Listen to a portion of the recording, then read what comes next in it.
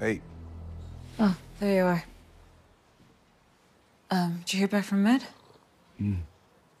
Yeah, she's out of surgery. She did real well. She had a brain bleed, but they stopped it, so.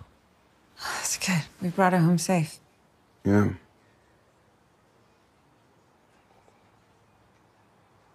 I killed you, didn't I? With what I said about Makayla.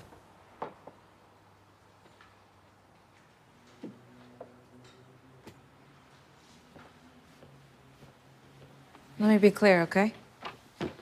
I know that you love her, and she loves you, Adam. Okay, then why I'm not gonna take it away from you. Oh, why you got me in a standby position? I'm not. I'm trying to protect her. That's all. But I'm not leaving. I know she's not mine. But she is. She feels like my kid. I love her like she's my kid. And I just do not want to feel like I'm going to lose her. I can't do that all the time, you know? You won't. I understand things are complicated between you and me. I do. I just need to know that I have a place with her, too. I got a right to be in her life going forward.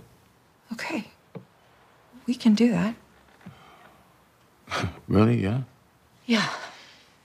Yeah, we were gonna do it before, right? With our baby. This modern family. Let's do that now with Makayla. Well, I would like that very much.